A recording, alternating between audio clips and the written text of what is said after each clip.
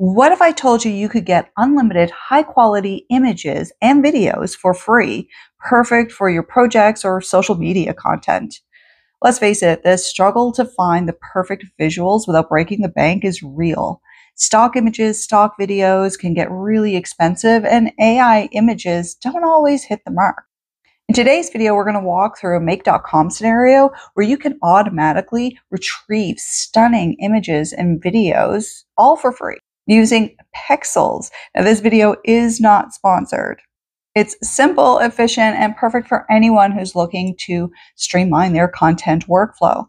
So if you're ready to save time and money and get your creativity flowing, then grab your coffee or your drink of choice and meet me at the computer. So here we are at the computer, and this is a spreadsheet that's based on my dog thoughts videos. I just had ChatGPT sort of generate some more like thoughts. And in here you see an image prompt, and I'm going to try with 2 different images for these videos.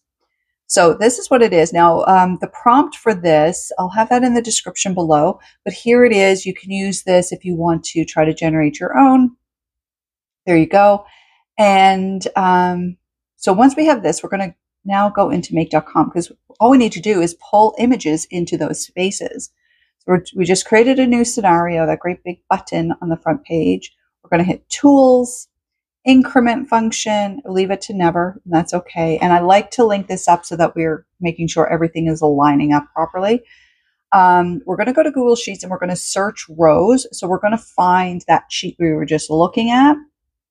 Now you have to make sure you have your connection. If you don't have a connection, click Add, just sign in with Google, as if you would sign into Google at all.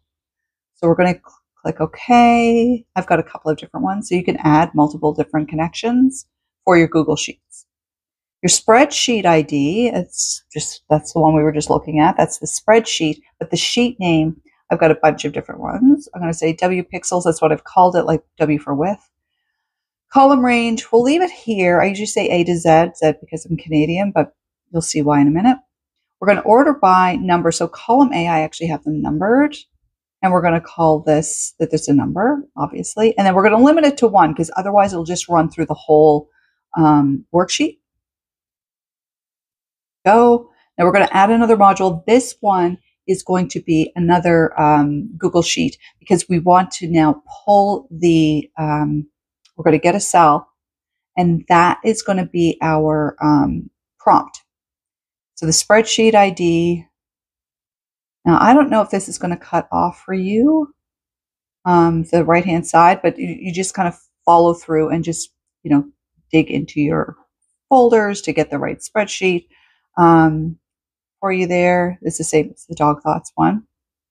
The sheet name, make sure, especially if you have multiple sheets, might be just sheet 1, that's fine. Now the cell is going to be, so see that the image prompt is in column D. So we're going to say D, just type that in. And then we want to link it into the increment function, but we have to scroll all the way down, way past Z.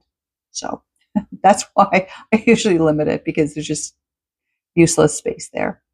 Now we're going to add a module. This one's going to be the HTTP make an API request.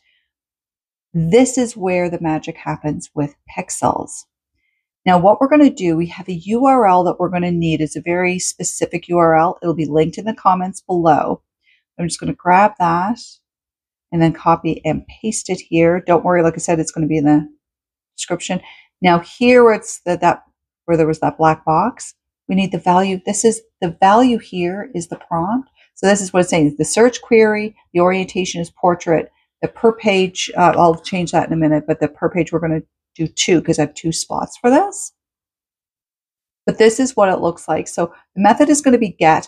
In the headers, this is where we need our API key. So we're going to go to pexels.com/API. If you do not have a Pexels account, right? Now you can get started. You need to sign up for a Pexels account, which is fine. It's free.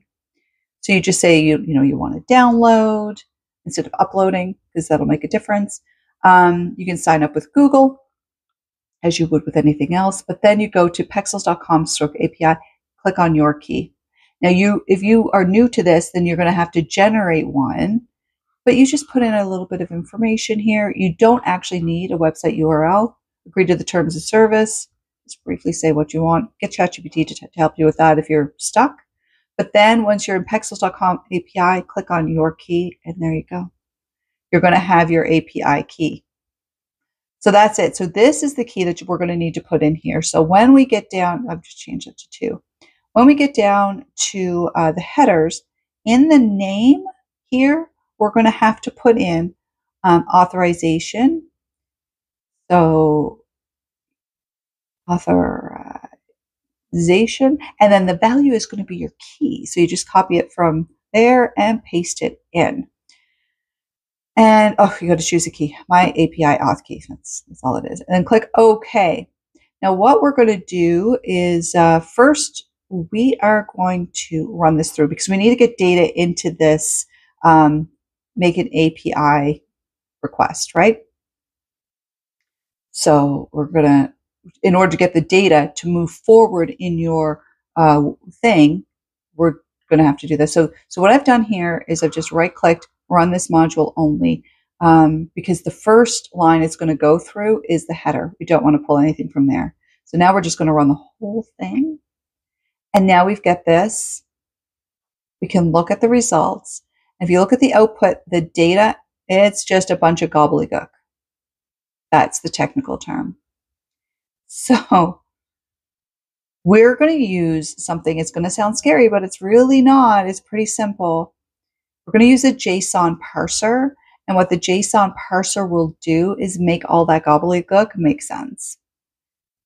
Okay, so you just type in JS, there, it's right there, JSON parser. We don't have to worry about the structure, but we're going to have to go back to this previous model and pick out the data and click OK.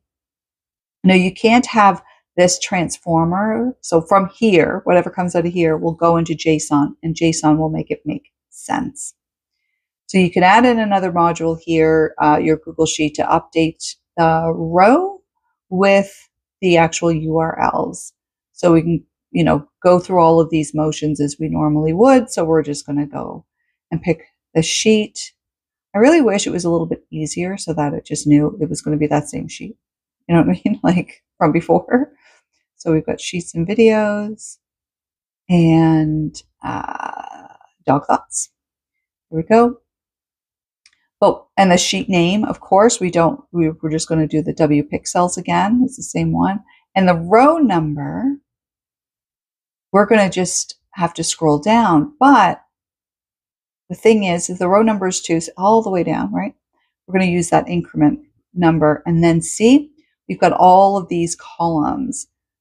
Now we don't actually see the JSON module here yet. So what we're going to have to do is actually go back and run this. We're going to have to unlink this guy because we are only seeing the HTTP and not the JSON module here, right? So as far as this image URL, it's going to have to come from the JSON module. So you might be better off if you didn't do that. So we're just going to do a right click and unlink this guy right here. And we're going to just run through it once so that there's actually data in the JSON module to move over. See, it doesn't like to do that. We're just going to say run anyway, because the transformer can't be the last thing. If we look here, what you can see is that there's 2 different photos, which is exactly what we need. But you have to go buried all the way down to this SRC original. That's the actual image that we want. We want that for number 1. And then we also want the same thing for number 2. So if we scroll down, there's number 2 bundle and the SRC, and we want this original photo right there. Those are the 2 that we want to pull into our Google Sheet. So we can link these up again. There we go. And if you're finding this video helpful so far, please hit that subscribe button. It really helps my channel. Now back to the video. Okay, now that this is all linked up, we're going to scroll down. We need to put in the image URL in these columns, right? But now we can see the JSON module before. So you're probably better off just adding this after you've already run through this. So we're going to go into photos eventually. Here we go. And remember, we have to go into SRC, and it's going to be this original image. So we're going to put that in both of the 2 URL fields. Now here's the rub, is that you're going to get the exact same photo twice if you just leave it like this. So the trick to get both is in between, like if you see that little space in between, we're going to put a 1 to get the first one, and then in here, because remember there was the 1, 2 in the JSON, and here we'll put 2. If you want a 3, if you want a 4, you can just rinse and repeat. So there we go, and sometimes this goes a little bit glitchy. See that one? There was no errors. Everything is in there. It's just fine. We'll just click OK and see that like error message kind of goes away. So now we're going to go right back to the very beginning here. And we can run it through, but we've already run it through once. So let's reset this really quick. We're going to go into here. We're going to change this to after one scenario run. We just want to flush it out. Okay. Right click, and then we'll just run this module only. See, the output bundle was 1. We're going to go back in here and change it to never. Click OK. So you just click on the module, and then we'll right click, and then we'll do the run this module only. The output bundle was 1. So now we've just run through the header of the worksheet. Now we can just click the run once, and this should update your Google Sheet, these 2 cells. So we're going to run once for that row. Boom. That was really fast. So we're going to go back over here. Ooh, little flash. And you can see that the URLs are there. And what we can do as well is you can just go ahead and click on these links just to see if this is what you're looking for. Now you may want to tweak some of these prompts so that if it's a little bit more specific, if it's not quite the right thing, you may need to play around with it for a little bit. We'll check the second. That's perfect. He is so adorable. So yeah, there you have it. Now, obviously, this is like by the front door. It wasn't quite the right, but we're pretty good. So yeah, this is it. And you can use your images for whatever you need. And you could just keep running this through. But like I said, you may need to test it. I'm a real fan of making sure that you have a human in the loop just to make sure the images are good for you. You could do the same with videos as well. Now let's just rename this. I'm going to have this workflow saved and ready for you to download in the description below. But Pexels for YouTube and Instagram Shorts, I'm just naming it that. We're going to pop this a quick save so that you have it. And that's it. Your workflow done for you. And then you can just unlimit it, just keep running it. So there you have it. Now you can automate retrieving a lot of these stunning images or even videos for your creative workflows. Now, if you'd like to see a video on how you might use these in your content creation process, please leave a comment below. Let's create something really cool together. And if you found this video helpful, it would mean the world to me if you would hit that subscribe button and don't forget the bell icon so that you don't miss future videos. Thank you so much for watching, and I'll see you in the next video.